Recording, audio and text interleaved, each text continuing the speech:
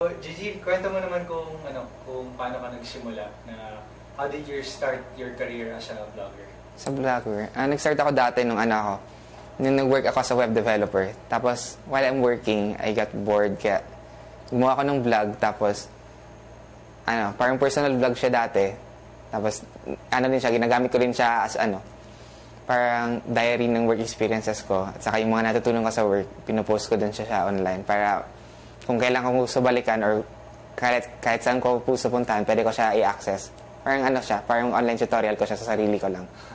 Tapos, yung nagba-vlog ka, paano siya nag-progress from just a personal diary to something bigger? Paano siya Yun yung nagsimula ko na mag-post ng yung mga na-learn ko online about kaya sa PHP, mga ganitong resources ko. Tapos may naghanap din ng mga resources na ganon, kaya napupunta sa vlog ko. Kaya nung nakita ko sa na may mga natutunan din pala yung ibang tao sa pinopost ko. Tinry ko din siya i-monetize kung may effect ba kung lalagyan ko siya ng ads or kung pagkakakitaan ko ba din yung hobby ko. Yan, tinry ko siya lagyan ng konting ads from Google at saka sa ibang ad networks. Tapos eventually, may kita na rin siya. Tapos, yun na, parang masaya ako kasi hobby ko siya. Tapos, nagbibigay din siya sa akin ng pakonti-konting income. Hobby mo talaga yung magsulat. Magsulat din? Magsulat din. Parang, masaya siya. Parang, nasayahan ako. Kaya, parang personal, di ba personal siya. Tapos, gusto ko i-post yung mga experience ko sa buhay ko. Ganito. Okay. Kaya, kahit walang kwenta. Pumunta ako ng walang ganito. Tapos, alam ko naman walang interesado. Pinopost ko. Okay. Pero meron din ako mga interesting topics na pinopost. Tapos, may nag-visit din, everyday sa mga post na yon. Kaya, yun na, parang naghanap ako ng ways to improve para pwede ko siyang i-monetize din habang nagpo-post ako. Pwede ko siyang bigyan ng pwede ko siya pagkakuhanan ng income. So, unang-una ba nung nagsimula ka, meron ng income before?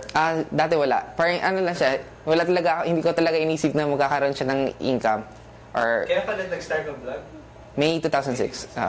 Hindi ko siya, parang wala akong iniisip na gano'n. Basta may trabaho naman ako, tapos ito online, ko lang.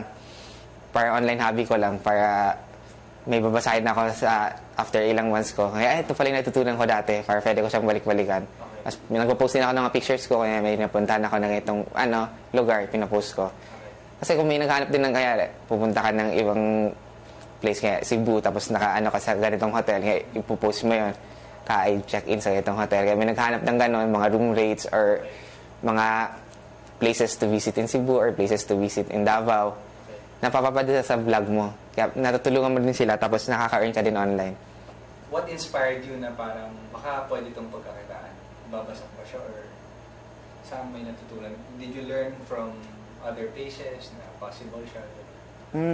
Kasi nabasa ko din sa ibang websites Hindi ko na matanda yung mga sites na nabasa ko. Okay. Na pwede pala ako monetize online. Paano kaya kung i-try ko din yung ginagawa nila?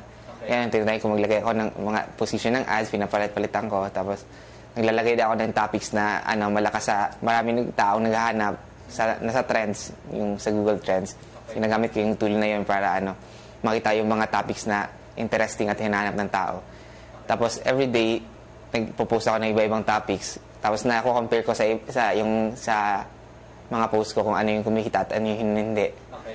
Kaya minsan yung mga post na nangyayari about travel, about tech, ginagawan ko din siya ng parang hiwalay na vlog para puro tech na lang. Kasi marami naghanap ng kaya sa tech, mga gadgets, saka mga latest model ng laptops, latest model ng camera. Okay. Pwede ko siya i-post each model para kung may maghanap, mapupunta sa vlog ko. Parang gano'n. Tapos sa travel, gagawa din ako ng Actually, parang din akong travel na hiwalay Nagawa ko lang hiwalay na food vlog, hiwalay na tech vlog, at saka parang games na vlog. Yeah, kasi marami din naghahanap ng games. Kaya gumawa ko ng hiwa-hiwalay na vlog para ma-share yung traffic sa iba-iba. Tapos makakompare ko kung ano yung malakas. Okay. Tapos naghahanap na ako ng ways para ma-improve sila lahat at tumaas din yung traffic. Parang vlogging, sobrang yung word na vlogging is parang for a lot of people. Parang malawak masyado. Oo, tsaka parang hindi, parang medyo underestimated siya.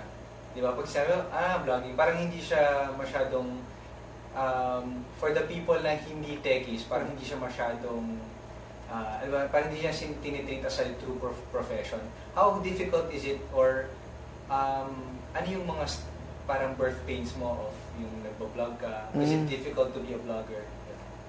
Hindi mo mahirap. Pero merong ibang vloggers na ayaw nila pagkakitaan online kasi parang vlogging is an art of parang self-expression. Parang tumatanggap ka ng corporate ads, ba't mo tinatanggapan? Parang dinudumihan mo lang yung vlog mo. Okay. Kasi yun yung sinasabi ng iba. Parang inisip ko din sa baka mali yung ginagawa ko na pagkakakitaan yung vlog. Pero marami din ako nabasa na okay lang naman eh. Depende naman sa anong purpose mo sa pag-vlog. Okay.